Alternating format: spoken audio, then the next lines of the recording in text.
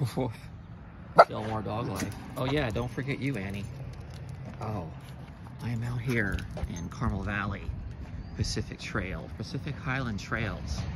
The skate park just opened.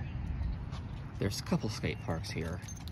I was thinking about having this dog pull me.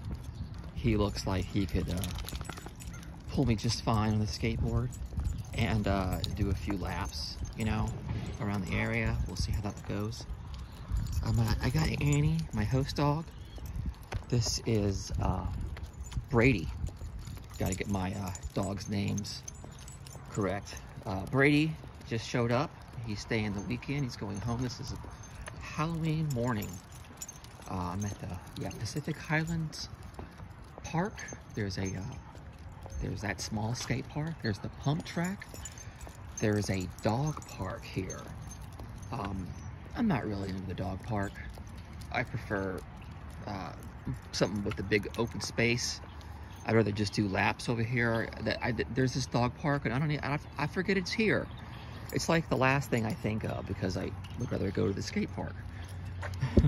But we're here with Brady.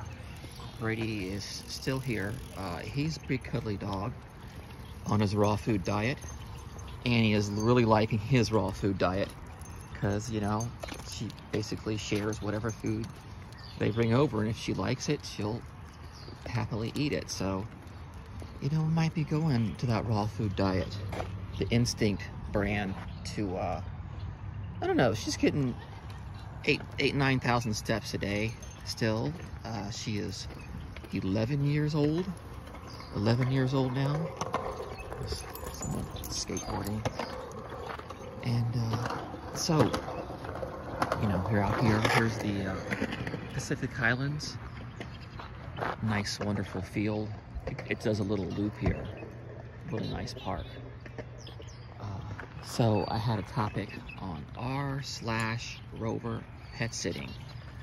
Someone was talking about they want to fire a client because their dog's a big pain, and by big she means 120 pounds, and it has zero training.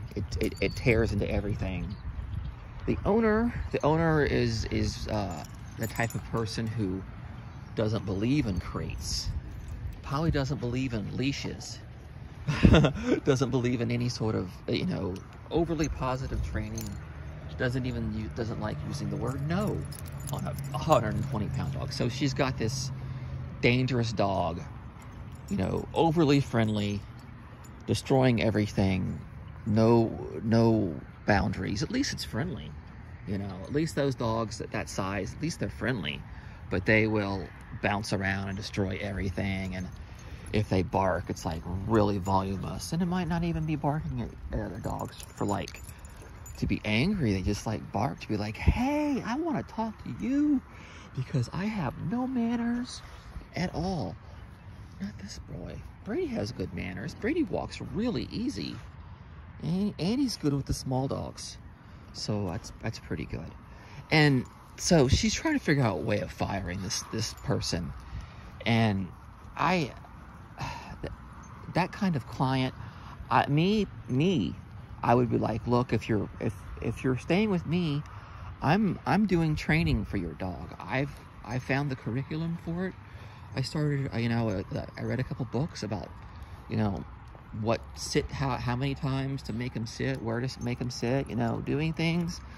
I can follow a curriculum with dogs, and, you know, I potty train dogs weekly, you know, and I definitely crate train.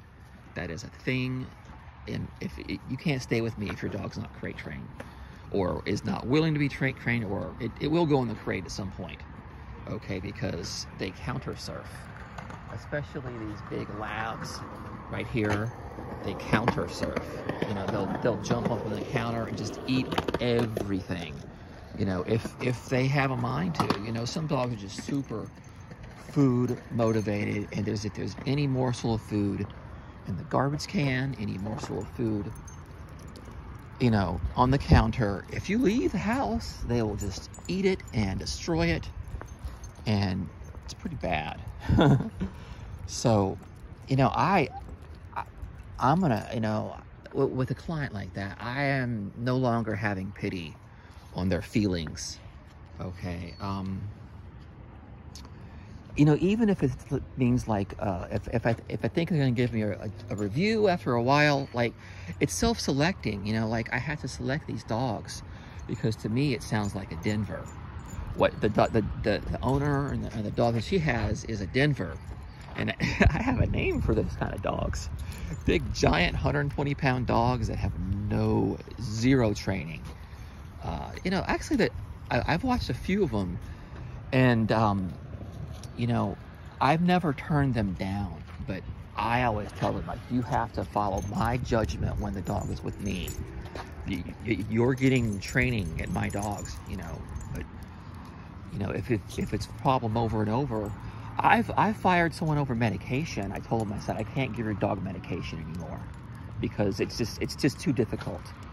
If it takes me 10, 15 minutes and I'm sweating, if it's harder for me to give medication than it is to wrestle, you know, to wrestle like another grown man for 3 to 5 rounds, 5-minute rounds in jiu-jitsu, then it's, if your dog is that level of difficulty, here, I'll show you guys the park. I don't really go in this park here. This is a small side. See, I have a big dog side. I have a big dog and a small dog, and so they have a small side and a big side. So what would I do? What would I do? I would not. I'm not leaving one. You're in this. See, this is the small dog side. We're not going in here. Let's go on the big dog side. So yeah, fire her. Tell her the reason why. Tell her, like, your dog is too hard. You raise the rates. Raise the rates on her. You know, if anything. That's always a nice subtle way of doing it. Is start adding fees. Just adding add-on fees before when she books you. Like, just add on an extra $25. Be like, well, I'm having things destroyed, so your dog is going to cost extra. You know, charge by the pound. That's, so, you know, $120 a night. You know, if it's that big and they can't afford it, they got to find somebody else to put up with their nonsense. Because now I weed these out in the meet and greet. These sort of clients, after many years of being in this, you're going to see these signs. When you meet them at the meet and greet, you will see these signs. Here, I'm gonna let you off leash, Annie. Here, you can come off leash too. Hold on. Well, if you keep moving away, I can't do it. There you go. Okay. This is the dog park. I think I'll do a different video for that. We're at 8 minutes here. Nobody's watching this far. Thanks, everybody.